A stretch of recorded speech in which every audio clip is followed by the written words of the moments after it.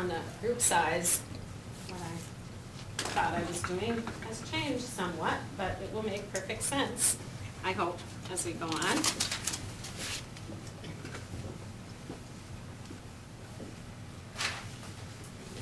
of those, and then take a piece of paper. Thank you. Good one here. Okay. Oh, yeah.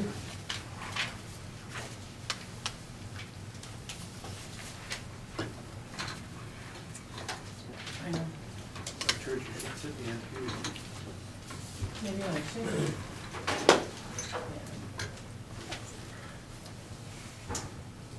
Well, thank you all for coming. I am by no means an expert in this, and hopefully some of the things that all of you are doing in the classroom we'll be able to share and talk about. Thing to remember is that all learning is active, so if learning is going on, it has to be active. And the key is what's going on in the brain, and it's not what we observe. So just because a class is quiet, that does not mean that there isn't learning going on in their brain. However, if we look at active learning, generally we're looking at attempting to get to higher learning objectives. We're thinking of it being creative. But basically, the ultimate goal is to help students get to that higher level of Bloom's taxonomy in relation to thinking, applying, and creating. So, my question is, a lot of people believe that if I can't do psychomotor skills, that I'm not doing active learning. And my students, feel if they don't get to do a skill, that their day has been wasted when we're at clinicals. And I pretty much tell them that I can teach a monkey to do these skills, but I can't teach a monkey. God, it's hard to look at that. Get over here. It's hard. Very. It's hard to teach a monkey to think about how to alter what they're doing based on the differences in the person they're taking care of. And so, active learning absolutely can occur without performing active skills. Here's an example. The day this picture was taken, there were about 200 people attempting to get to the top of Mount McKinley. They had great psychomotor skills. If they didn't have learning skills, thinking skills, critical reasoning skills, they would have ended up with many of the other people in the Talkeetna Cemetery. Very active. Here's my hummingbird. Isn't it cute? Very active. Probably not thinking very much. Okay, so research is showing, and you have this in your handout. It's also on the graph up there, thanks to Jim and Graphic Arts. Yes. Research is showing that people generally remember about 10% of what they read. So don't get discouraged when you tell them to read the chapter before class just because they don't know much. Doesn't mean they didn't read it. Usually remember about 20% of what they hear. So if you're doing a traditional lecture with words on the screen and talking, basically we're hoping for 20% that they're going to remember that. And if we look at reading and hearing, we're hoping to get to define, list, describe in relation to Bloom's taxonomy. So an audio lecture, we're putting your online lecture with your face, kind of like 20%. Generally remember approximately 30% of what they see. And that doesn't mean reading the words on the screen, that means seeing what you're talking about. So an animation perhaps, a diagram or a picture, something like this, a concept map maybe. And some students do well with concept maps. I post these on Blackboard. I don't print them all out for students because not everyone learns that way, and some of them love them. But that's just an example. Now if we get to having students see and hear, we're looking at 50%. We're still in the passive learning triangle according to research. So a video clip, and embedding video clips into your PowerPoint, if you're using PowerPoint, is great. And if you don't know how to embed them, Barry taught me 4 years ago, and it was like magic. I thought, yes, because I kept opening things and saving them on the bottom, and I didn't know what I was doing. But a lecture with words isn't seeing. Okay, this isn't 50%. Back to 20% if you're just talking and have words. So if you have a lecture with lots of pictures, models, and examples, again, passive learning, and at this point they might be able to demonstrate a plan practice. But if we can get them to write and say, now we're looking at 70%. And this crosses a line, according to research, from passive to active. So I'm going to show you some examples of some very easy things. Some of you are probably already using them, that you can use in a small classroom or a large classroom, that get our students to say things and write things. They remember 90% of what they do. And you know, when we get into class, it's difficult to allow them to do things if you don't have a lab. But you can get them to do things even in a lecture setting that will help us get to these active learning principles. We'll look at some of those things.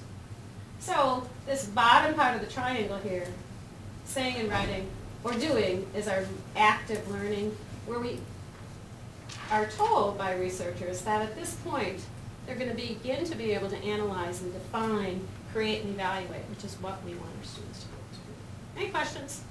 You've seen this before? Makes sense?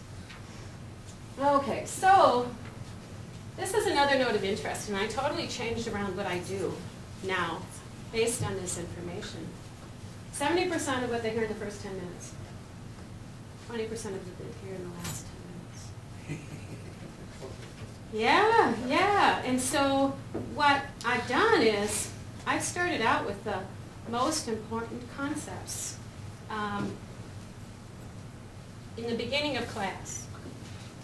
And like a test review or a review of content I've already covered, where they're motivated to listen, I put that at the end of class. The complex stuff I put right at the beginning. Okay, so traditional lecture, a lot of people don't want to give it up. It is kind of efficient. And I'll tell you what, if you're uncomfortable, students are uncomfortable with any change. And students are very uncomfortable when you start doing unusual things. And they get crabby. And they say, I don't like to role play, I don't like to do this, blah, blah, blah. Anyway, they need repeated experiences, and so do we. Have you all seen Death by PowerPoint? Humor is great. If you haven't seen it, yes, no? Like 4 minutes? It's pretty funny. Pretty damn.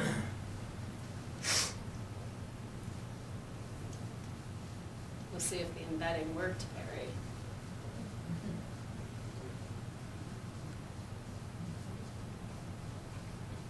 Hello?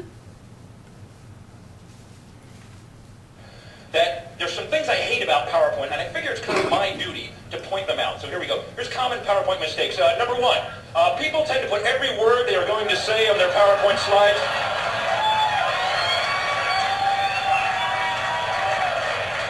Although this eliminates the need to memorize your talk, ultimately this makes your slides crowded, wordy, and boring. You will lose your audience's attention before you even reach the bottom of your first slide.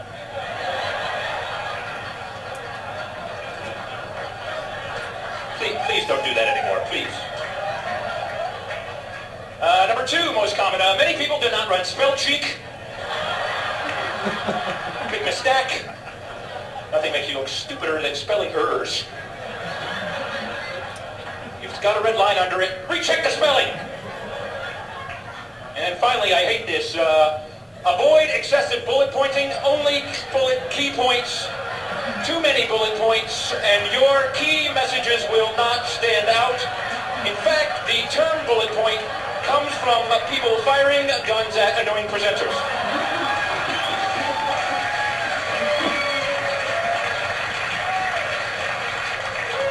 Hence the bullet point.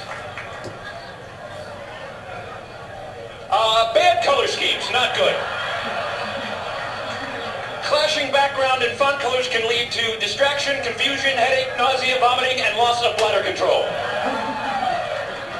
I can't stay on that one too long. Here's something I've noticed. The number of PowerPoint slides you have in your talk, the less useful your talk actually is. Unfortunately, my presentation is right there.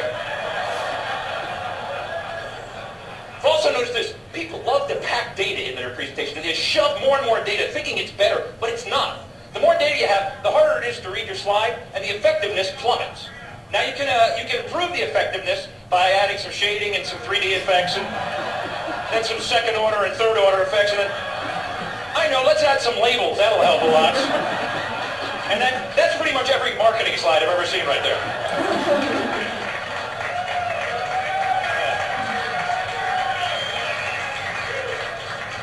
Then some like VP of marketing standing there going, it's real clear in Q4. What the hell are you talking about? Now, I'm into in animation. People become animators in PowerPoint. You can have things flying all over the place, and that can be good. If you're a visual learner, that will improve the effectiveness of your performance. But if you're easily distracted, more animations, and people have no idea what you're talking about. They're just, wow, that is cool, wow. And there's regions here, by the way. There's the simple but effective region. There's the active but confusing, the effective but boring, the active but ineffective, the dull but static region, the busy but useless, the ADD only region, the useful but amusing, the stupid but confusing, the dull triangle, the hyper triangle, the sleepy square, the dizzying pentagon, and everything else I just call pointless motion. That slide right there took me an hour and a half to make, right there. PowerPoint can just suck the life out of you. It's amazing. I've also come up with this. It's a kind of a little science I've invented called font analysis. Basically, the font you choose says something about who you are as a person. There's a huge list of fonts, and you choose one, and that says something about you. So be careful the font you choose. For example, if you choose Courier New, this happens to be my favorite, you're probably organized in structure. If you choose Matisse, it means you're artistic. And if you choose Times New Roman, it means you're lazy, apathetic, and unimagining, and you always use the default.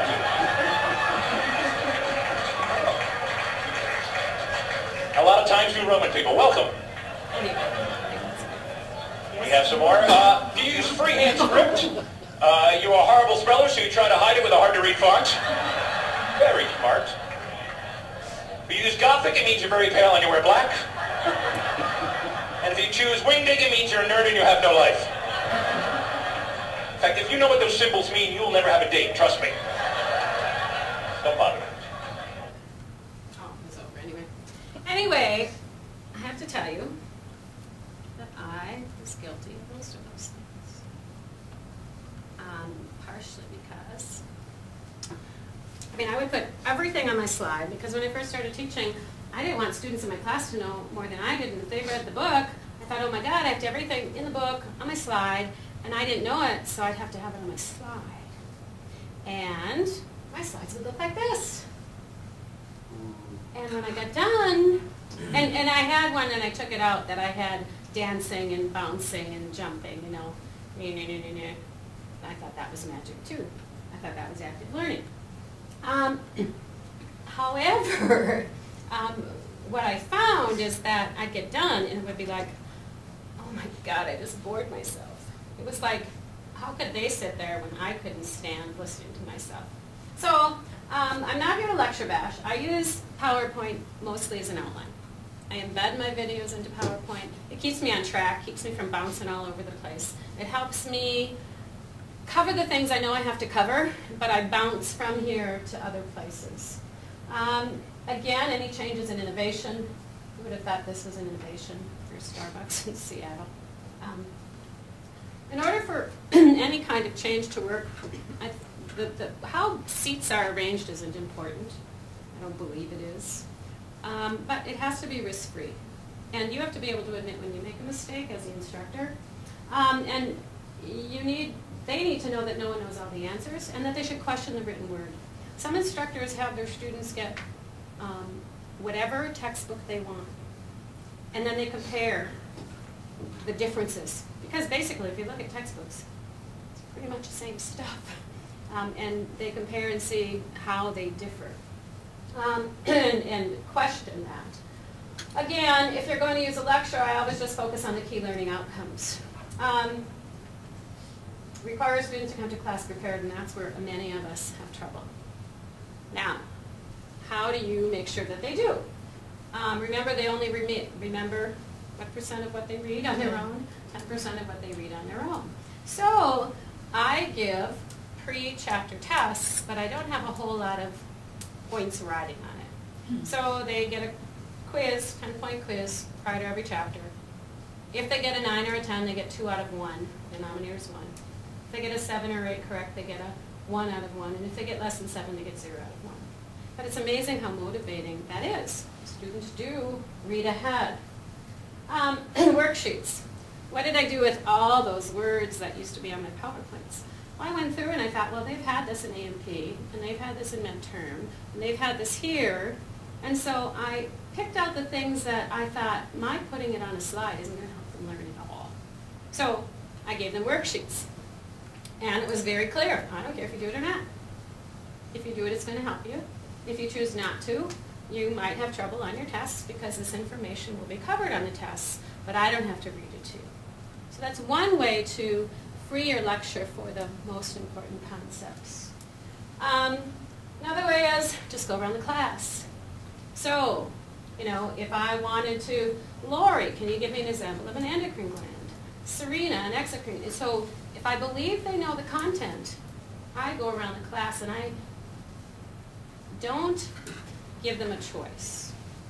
And we'll talk about that in a second. You can ask questions in many different ways. Like I just did. They can have their clickers, classroom response system. If they don't have classroom response system, you can put up a question. Never, very important. Don't go more than 4 to 6 slides without asking questions. And never go on to another piece of concept before checking comprehension. Ask everyone equally. So what I tell them is say, this goes against every principle of adult education. But I don't care. I am going to ask each of you, because the most important thing you can learn, I think as a person, but I say as a nurse, is I don't know, but I will find out. And so, and they learn to say that, and then they giggle. When I evaluate it, because I evaluate all of the techniques that I use at the end of every class semester, they love it. They hate it at first, but they'll say things like, it kept me awake, made me pay attention, it kept the big mouth up in front from answering all the questions. You know, so they do like it. And this was an example. If you have a classroom response system, you can have them use their clicker. If you don't, you can give them colored paper. Or you can just have them raise their hand. But if they have colored paper, green for one, red for blue, just have them hold it up in there. Yeah, or they could go like this. Yeah, but you can get the same kind of thing. Okay, so key concept review. Say and write. What percent do they remember if they say and write? It's like 70%. So how do we do this in a lecture setting, not a lab setting? One of the things we'll do right now. If you have a piece of paper, I'd like you to individually write what you know about a negative feedback system. Let's use the, I don't care, whatever one you want, or should I give you one specific? Thyroid gland? Negative feedbacks, no? I was like, that is not where I thought negative feedback. I was thinking like feedback to the student. Slapping you? Okay, that's I want dog collars. Got it. That's my goal. Okay. So, write what you know about how the negative feedback system works in the endocrine system. Because remember, if indeed this has been covered somewhere else, this is a huge concept that they have to know for nursing. I need to know, do they know it? So I can use this either prior, or I can use this after I've covered it. First of all, you sit at your desk and you write what you know. And sometimes everyone looks at me like, okay? And sometimes people are writing like crazy. After the appropriate amount of time then, generally they have a number for the week, and I use playing cards. I just have that in the beginning of your handout. So for any group activity, I didn't do that with you guys, but they get their cards. And so I'll say, okay, all the twos go together and share your information. And see if you can teach each other something. See if you can clear some things up for each other. That's think, pair, share. That's all it is. Cover a concept, test their retention, their understanding by having them write it and then share it, and then we discuss it. So how did you do? So tell me what's going to happen to the TSH level if your patient has a problem with their thyroid where it's hypothyroid. Tell me what's going to happen to the TSH level. And I also have, I didn't bring it, but I have this outline of a body. And I should have brought that, sorry. The Post-its work great. So I'll give every student maybe 3 or 4 Post-its, and one will say temp increases, and one will say TSH goes up, and one will say thyroid hormone goes down, and they'll have hypothyroid, hyperthyroid. And with their slips, they have to match it to and put it where it is. So the thyroid has the thyroid hormone, the hypothalamus has the releasing hormone, the anterior pituitary has the TSH, and they have to figure out, is it high or low based on what's going on. So that's another way to test their comprehension. But anyway, you can use blank body things. I'm going to have some laminated so that I can just write whatever I want on it instead of having to change it when I do GI and endocrine. And then they just take their Post-its, very cheap, and see how they do. That's think, pair, share. You can use it any number of ways. You could, if you didn't want to waste time moving, although it's good for them to get up, they could just share with the person they're next to. Or if you want them to get into different groups, which I like to do, you give them the card on the way in and they sit by those groups. They get to know the class, they get to know how the others are thinking. Jigsaw, very similar. I gave you a sample in your handout.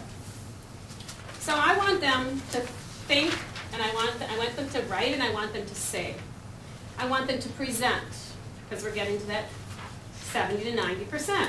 Well, again, if I had 16 students, this is an example, and you can do it in any way you want.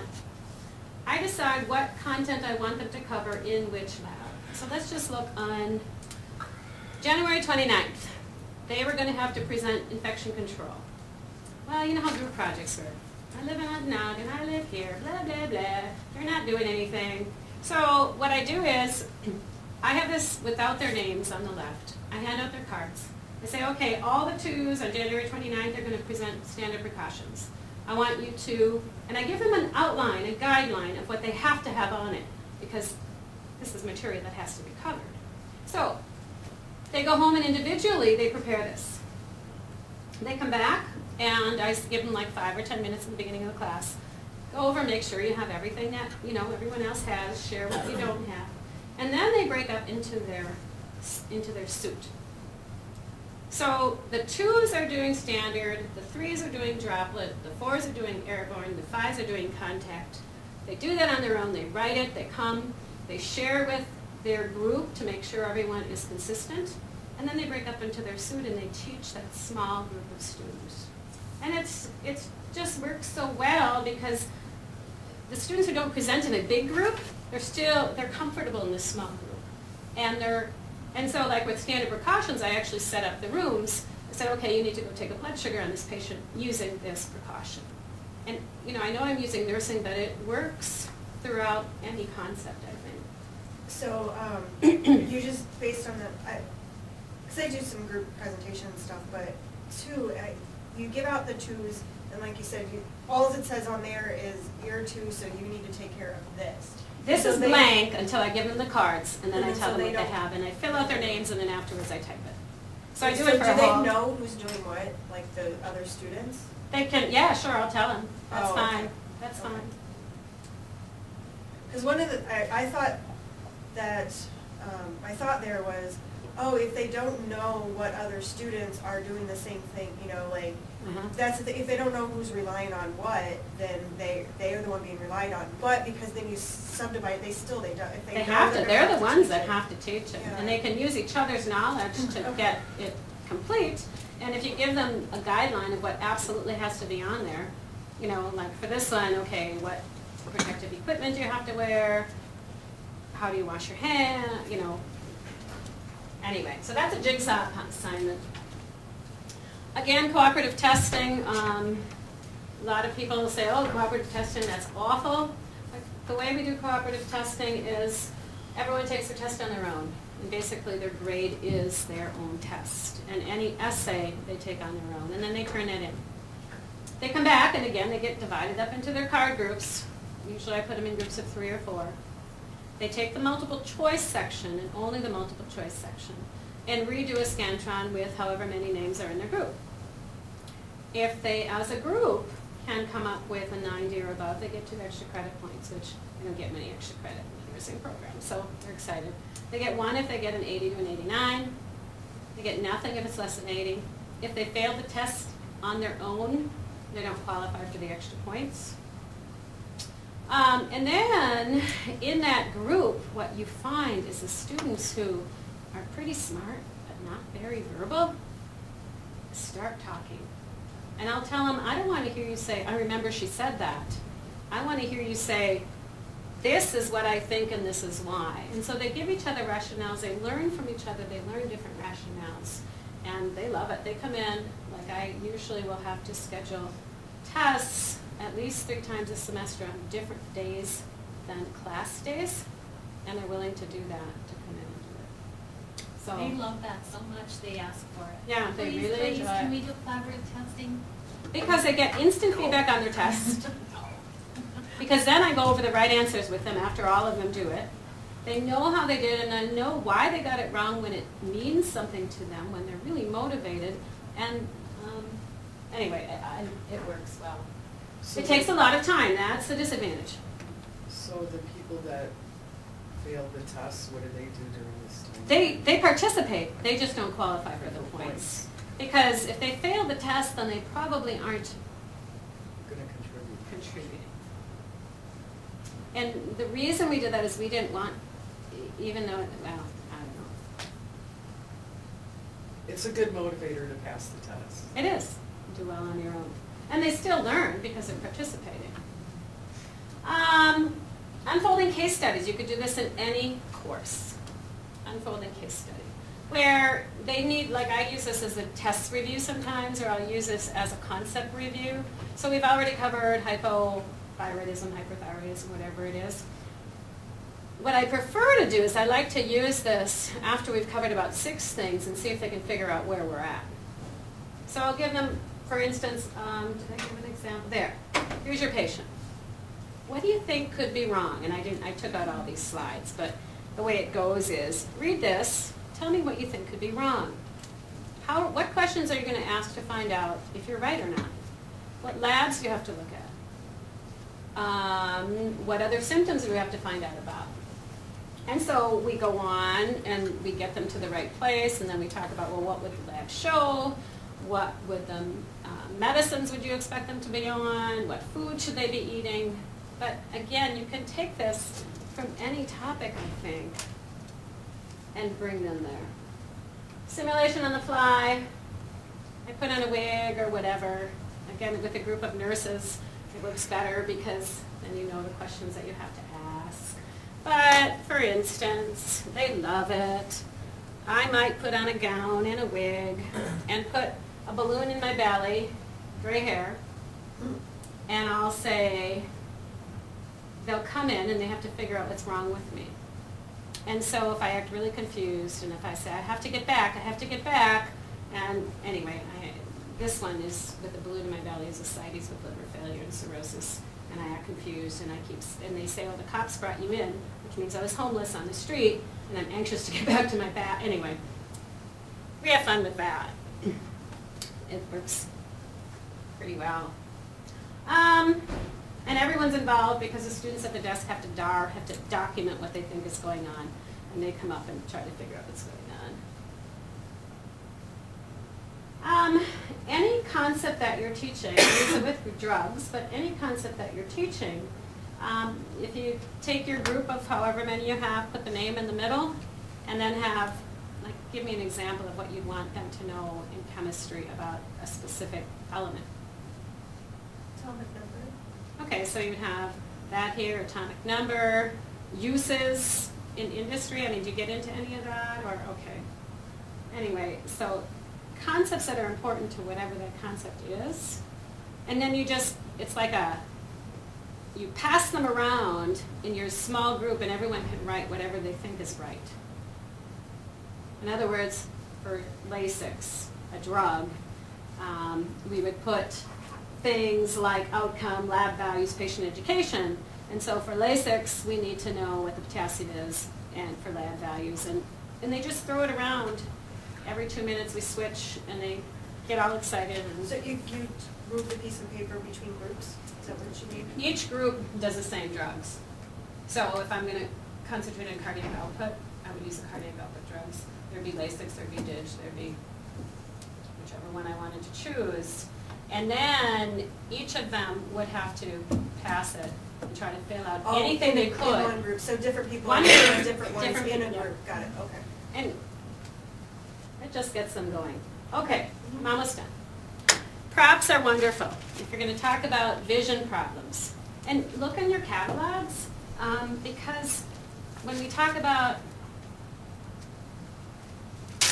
hemiopsia, for instance, or retinopathy, or detached retina, these glasses give them an idea of what the vision is like if they have that problem. And very cheap, very simple. If you want to look at them, but I don't even know what I have. you already know it, yeah. Okay. No, I don't. Okay. Things like, here we go. This will work for, oops. This works for DI and SIADH, but it also would work for tonicity, hypertonic and isotonic. So there's a condition of the posterior pituitary. ADH is a hormone that holds water. And so this is happy brain cells because percentage of stuff, percentage of water is perfect. My brain cells are the size they should be. If we're talking about tonicity, we kind of do the same thing, except it's a little different. With SIADH, you have too much ADH, so you're holding water, but you're not holding anything else. So I have the same exact amount of sodium in here, but all I've held on to is water, and because of that, which way does the water go? Water goes where the stuff is. The brain cells swell. So I get these big fat brain cells. With DI, not enough ADH, I'm losing all my water. I still have all my salt. The water from the brain cells go into the blood, and my brain cells shrink.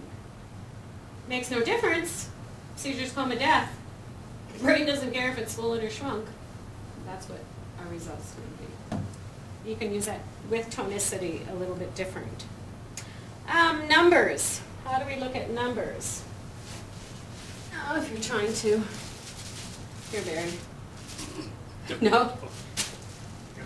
We talk about just losing 5 pounds of fat. That's 5 pounds of fat. So showing something like that, if you can get props, is so effective. And we talk about how much fat we should eat. We should eat no more than 2 tubes of saturated fat. Okay? I know. Gosh. No more than that. Well, if I went to McDonald's and had a McGrilled, look at this, McGrilled chicken sandwich. Not too bad. If I add a small order of fries, if I have a 1/4 pounder with cheese, but again, you can say grams, you can say those words, but when you show them a visual, and that's just, there's all kinds of other options up here, but numbers. What does it mean? What do you think about how many people die from homicides in this country? What would you guess? How many die a year? All. 4,000. A year?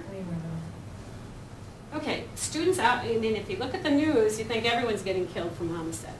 And I'm not a gun advocate, I'm just saying that if you look at the news, that's what we're talking about. So I use BBs. Approximately 16,000 people die from homicide every year. And because BBs are expensive, and I'm not going to get 16,000 of them, about 1,300. every beep, every click is a death. So approximately 1,300 die in a month. And you go through whatever. How many people do you think die of flu in this country every year?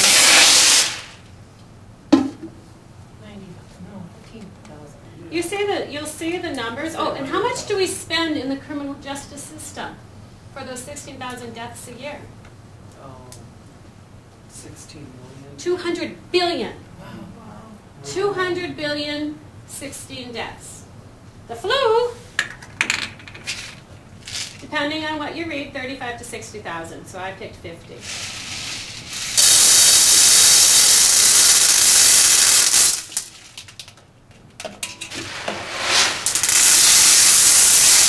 How much do we spend on vaccines in this country? 2 or 3 million. We spend approximately $720 million on vaccines. Now, cardiovascular disease. How many people die from that? 400,000. 600,000 a year, about 50,000 a month. I would have to take all of these and dump them to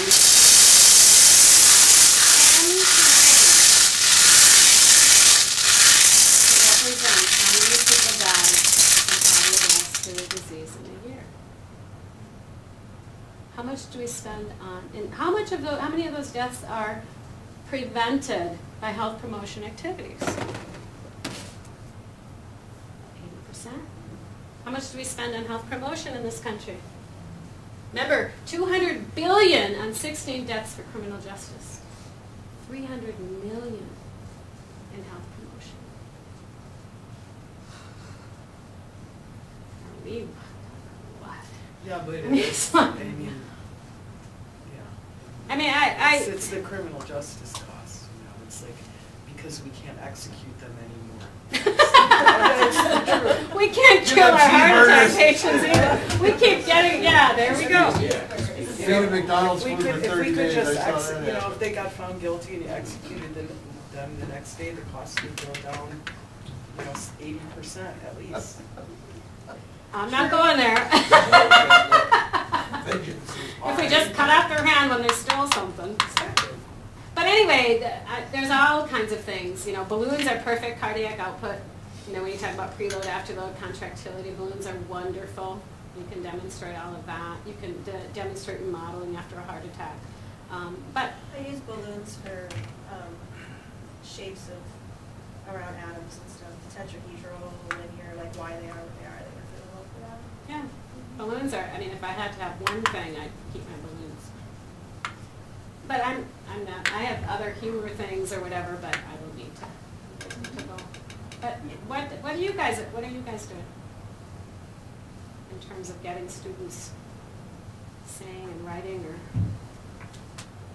Well, I do different things in my classes, but like the ones that I lecture in, I introduced the concept check thing several years ago, and like you said, after every 6 to 7 slides, or at least after each one, you put that in, and it's huge. And I never spent the time on the clicker thing, so just always use the finger, but it gets them engaged. If people, I have a rule if half the class isn't answering, I stare at them, and then they have more to do for homework. So usually, and then if most of the people got it right, you can move on. And sometimes, depending on the concept and what it is, if it's kind of a half and half, I ask them to look around and see who has a different answer than them and make them talk. Yes. And if people definitely just haven't gotten it, then I just kind of start back and okay, here's the thought process and stuff. So that sort of thing works really well. A big part of that too is risk-free environment, because I can say, okay, who doesn't get it? And go to someone who doesn't have a hand up, and you guys need to teach them, because you can probably teach them different. You're using different methods, and they might get it from you. And they'll raise their hand. I don't get it. And the other thing that you talked about, I do incorporating it more in some of my classes would be good, but having them do a little on their own, and then talking with 1 or 2 other people, and then sharing it as a class is really huge, because you ask a question, they just stare at you. If you ask them to write it down or talk to your neighbor about it, then you actually get answers to the question. And you can have them talk to their neighbor for a minute, and that's it. Exactly. And you get answers. And they don't know when I say, take out a piece of paper, if I'm going to collect it with their name on it, or if I'm going to let them go on. And so they take it seriously. They don't just kind of sit there with their... But rounding, I made that note, the concept map, but I called it rounding. Okay. I talked about that. I like that a lot. And the use of the cards because at the end of the semester, there's I usually have some topics that kind of bring things together that I have them do. And that seems like an effective way, so you don't have one person doing all the work and all of that stuff. And I think I might try that this semester, actually. I like that a lot. If my class, So when I have cards in my hand, I'm not playing cards in my class. Yeah. The other thing you can do with cards is if you have 2 decks, you can, instead of saying, okay, you and you and you and you, because that's easiest, you can just take your deck and say, okay, 2 hearts. It's a little more Dramatic. yeah, and sometimes it keeps them more on their toes because they're not sure who's going to be next. Because when I'm going like this, you can just see them scurrying through their notes because they know what topic I'm on. But lots of things. I have I do a Cushing's demonstration. Y'all know what Cushing's is? I won't matter. I'll show whoever wants to see later. But there's so many things that you can do just to break things up. And if you go on YouTube and look for humor, like I have one like the colorectal surgeon song. I could show that if you want. I have it on here. It's hysterical. Should I? That's all in. Do you guys need to leave? I use a strainer for glomerular filtration. There we go.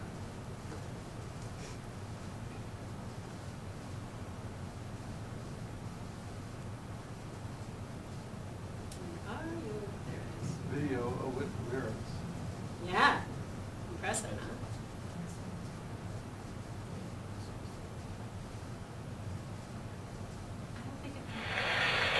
Now our next guests are Canadian comedy legends, and they're from right here in Montreal. Please welcome hometown favorites, Bowser and Blue.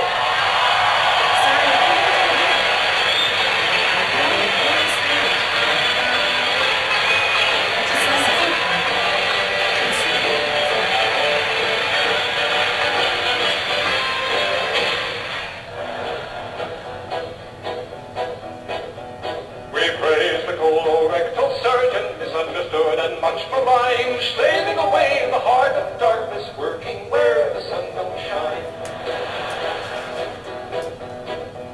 Respect the colorectal surgeon, it's a calling few would crave. Lift up your hands and join us, let's all do the finger wave. When it comes to spreading joy, there are many techniques. Some spread joy to the world and others just spread cheeks.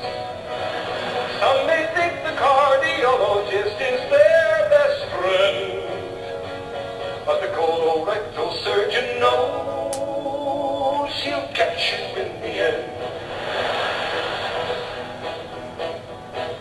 Why be a colorectal surgeon? It's one of those mysterious things. Is it because in that profession there are always openings?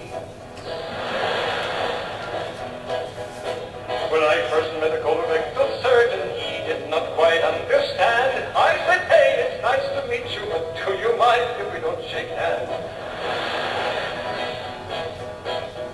He sailed right through medical school because he was a whiz, but he never thought of psychology when he read passages. A doctor he wanted to be, for golf he loved to play. But this is not quite what he meant by 18 holes a day. Respect the colorectal surgeon, here and now we'll raise a glass for the rectal surgeon, like the rectum can tell a liquid from a gas. We praise the colorectal